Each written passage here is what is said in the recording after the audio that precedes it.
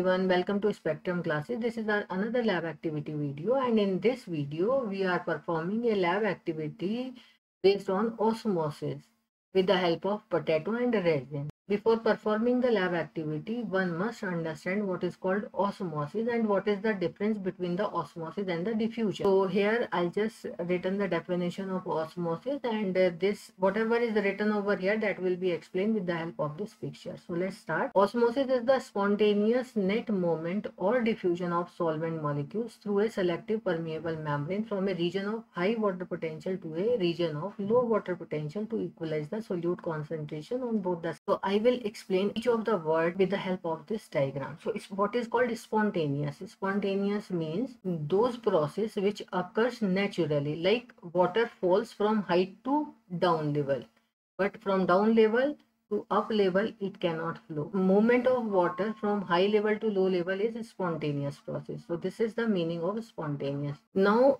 diffusion. On diffusion I have already uploaded one video, and again I am discuss over here what is called diffusion. So diffusion is in which movement of solute and solvent particles from high concentration side to low concentration side, and they are free to move in any of the direction. But here in the osmosis, solvent molecules through the selective permeable membrane. So what is called selective permeable membrane? So here is a container, and this container is divided into two halves with the help of this semi-permeable membrane. Here is a semi-permeable membrane which is having pore size. So those molecules which are having their size less than the pore size, they will allow to pass through the semi-permeable membrane. But those molecules which are having bigger size than the pore size of the semi-permeable membrane, they will stuck and they will not allow to pass through this semi-permeable membrane. This is the semi-permeable membrane. What is written over here? From a region of high water potential to region of low water potential. So what do you understand with this? So if we are suppose here is a solvent molecules and solvent is water over here. Here is the solute molecules.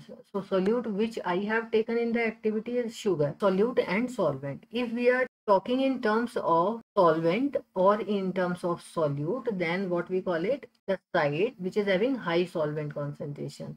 So molecules are passes through the semi-permeable membrane from high solvent side to low solvent side. If we are talking in terms of solute, the side which is having low solute concentration, the solvent molecules starts passing from that side to the higher solute concentration side.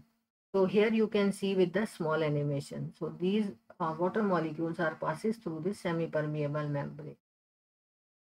So in this manner, just to equalize the concentration of solute on both the sides.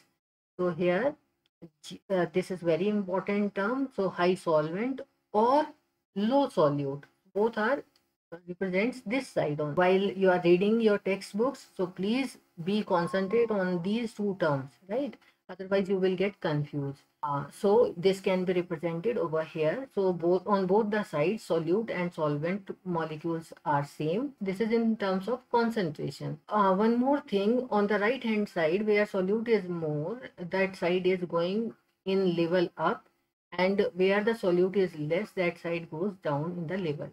So through semi-permeable membrane this happens. So but what is the difference between the diffusion and the osmosis? Here in the osmosis, solute and solvent molecules from high concentration to low concentration sides are free to move in any of the direction, but here it is directional. So here from high solvent to low solvent side, or low solute to high solute side. One more thing, semi-permeable membrane is required for osmosis. So this is osmosis. If we are simply talking about the reverse osmosis, that is not a spontaneous phenomena, right? So in the reverse, what is going to be happen? We will just reverse this. So from low water potential to high water potential, or high solute side to low solute side. How we are going to explain this? Suppose we are having water which is contaminated with some of the heavy metals. So we are forcefully or providing the energy to that system, and the solvent molecules from high concentration of solute side to low concentration of solute side starts moving through this membrane. Okay, so that is reverse osmosis. And why I am telling you this, because this is very important, and in general chemistry objectives, this is one of the objective which is very important and asked in several competitive exams. Now let's start with the lab activity. Now we will perform this experiment with potato. First we will peel it out, and then we will make a cavity over there. Here you can see.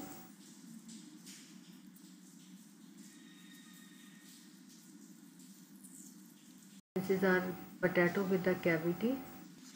To that potato we are adding 20% sugar solution.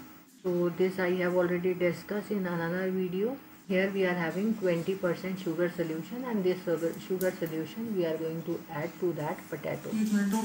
So here I am adding this, and up to that level, and this is represents the mark only up to which level we have filled this sugar solution. And now outside this we are just pouring the distilled water. You can see some bubbles over there, and this represents some water molecules are absorbed by these resins to osmosis. You can see the level. It took around 3 hours, so it becomes black.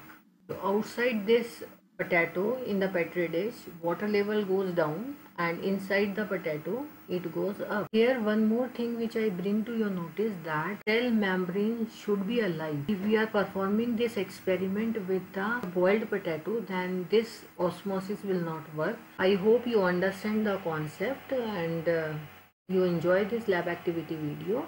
Thank you all.